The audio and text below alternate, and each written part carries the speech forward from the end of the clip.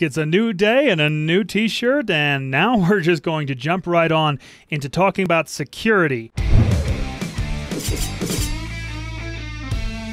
This is a fairly technical subject, and we're going to talk about a lot of the basic security features you'll need to understand here, including encryption, the kill switches, the no logs policies, IP and DNS leak protection, security protocols.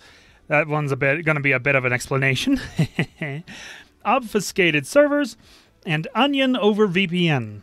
Now, let's talk about what encrypted data is exactly. It's just information, but made so it's not easily able to be read. You need a special decryption key to read the information. So, for example, you could say, "Hi, we are talking about VPNs today." And depending on how things are encrypted, it might look like this. So yeah, that information, as you can see, is really tough for any person to read and any computer to parse unless they have the decryption key. And breaking decryption keys is really, really hard these days. So let's talk about what encryption does and doesn't do, just so to make sure we've got everything straight. Encryption secures your connection from hackers and other third parties so long as the data is traveling between the VPN and the website you're browsing to, more or less. It does keep your data private along that route. However, it does not give you access to sites. It has nothing to do with accessing sites in other countries, that sort of thing. It's just a security measure, and it does not secure the data that you have submitted to sites. So if you use a VPN to go to Amazon and buy something with your credit card, you'd better hope Amazon doesn't get hacked, because the encryption will do nothing to protect your data from getting hacked. It only protects your data while it's in transit. Let's talk about kill switches.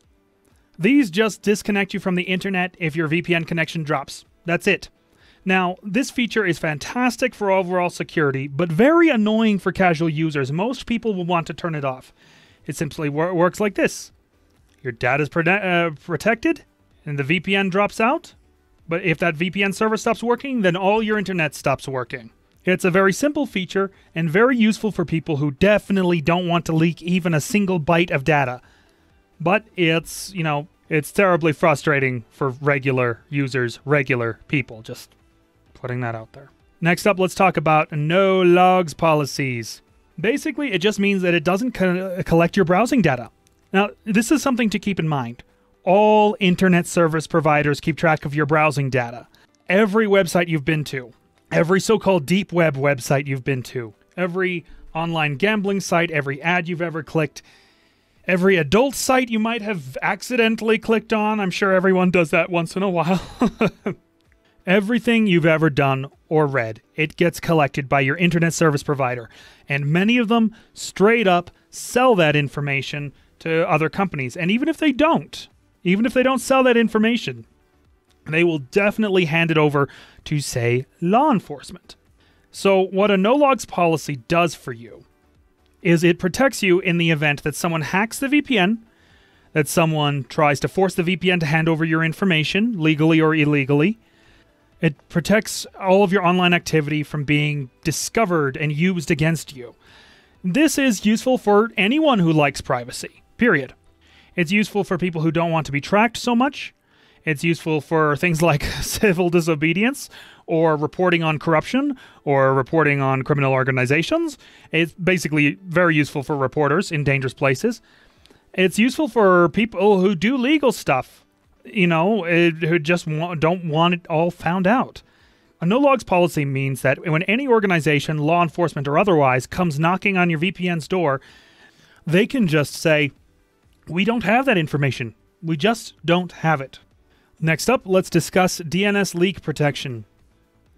This isn't a super essential feature for most people.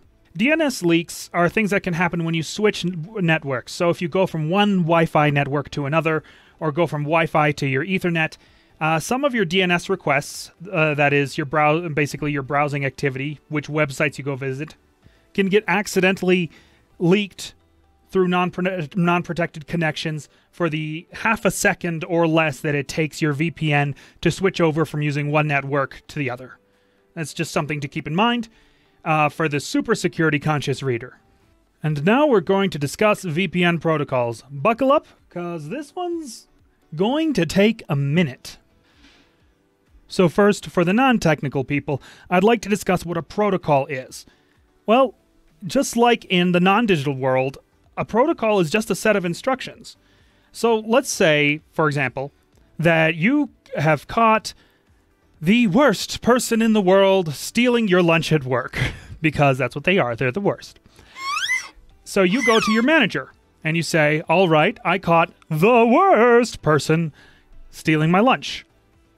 What can we do about this? And so, your manager gets his big book of rules or protocols, and it says, in the event of a lunch thief, give him exactly one warning.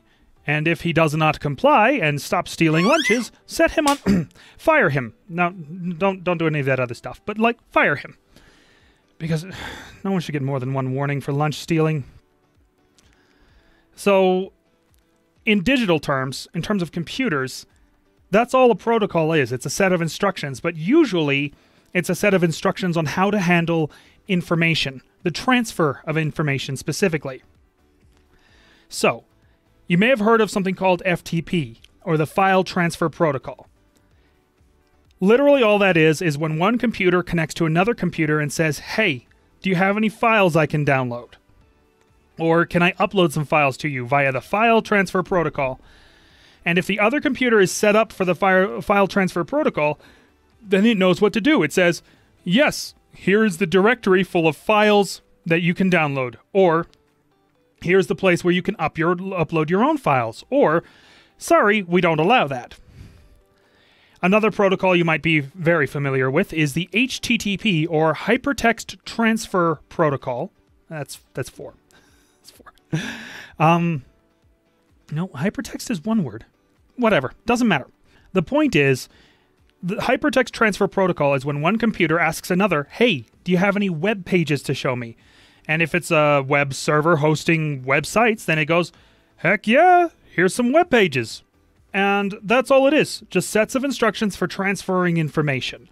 Now, VPN protocols, obviously, are about transferring information in a secure and encrypted way, but it should be noted, there are several of them. So, yeah, that's what we're talking about now. The thing to know about VPN protocols is that some prioritize security, while others prioritize speed. They still encrypt the data, but they're trying to do it faster and not necessarily in the most secure way, because people want to see their, let's pick another, Crunchyroll, for those of you who like anime. Okay. And most VPNs let users switch between different protocols depending on their needs. OpenVPN is the most common one, and it's the recommended protocol for most uses. It should be noted, though, that some VPNs have their own private protocols that they've been developing. ExpressVPN in particular, and others have developed protocols specifically for streaming and things like that. Circling back to the protocols that are better for streaming, though, keep an eye on ones like WireGuard and Lightway. And before I forget, let's talk about obfuscated servers. These are literally designed to just hide the fact that you're using a VPN. They can be useful for, the really strict streaming services like Netflix that don't want you using a VPN. But they're also good for, those countries where VPNs are banned. They're good for getting around those little pesky firewalls and things and VPN detection technology. Then there's Onion over VPN. It's VPN servers that are designed to work over the Tor network, that is, the Onion router. That network that's designed to anonymize your browsing, but really needs a VPN to properly secure everything. People have been tracked via Tor, it's sad to say. So, if you're going to use Tor, be sure to use a VPN in conjunction with it. And a VPN that specifically supports Tor wouldn't hurt. Just saying. Well, that's it for VPNs and security. Thank you for watching. Go ahead and like and subscribe if you found this video helpful or useful. We would greatly appreciate it. Click the bell icon if you feel like it.